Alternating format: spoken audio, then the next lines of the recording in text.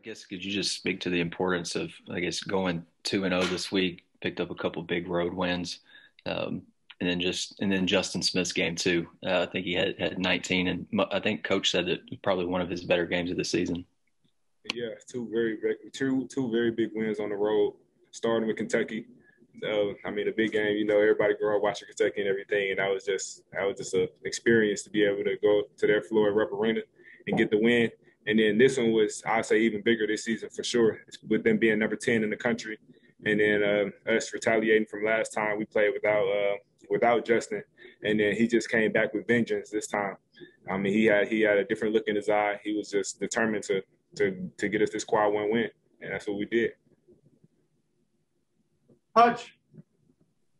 Moses, coach was saying how, sometimes with the team that lets a game slip at the end of regulation, there's a letdown and, it flips the other way in overtime. How did y'all avoid that letdown in overtime?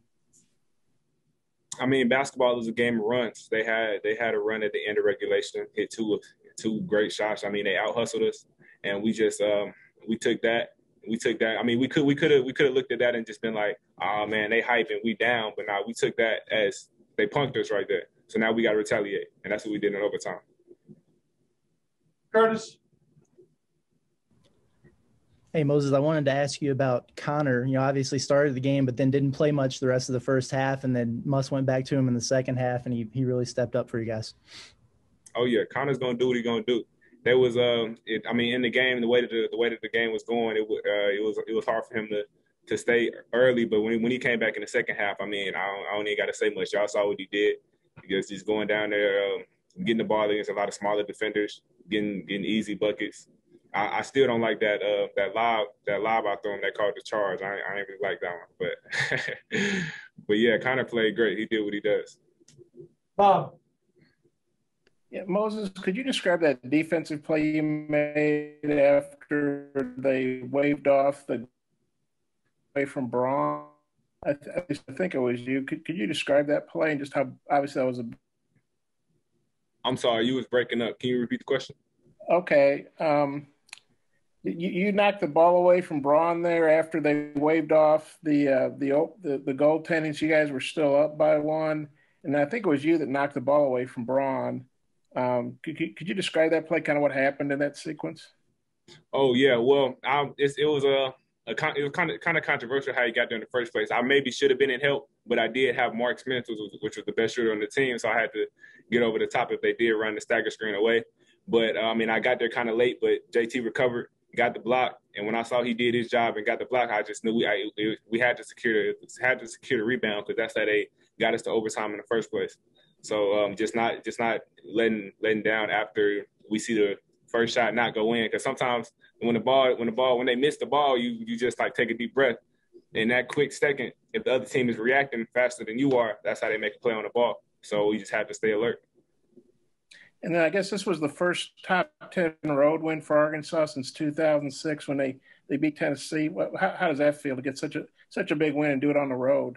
And also avenge a loss. These guys gave you your only home loss too.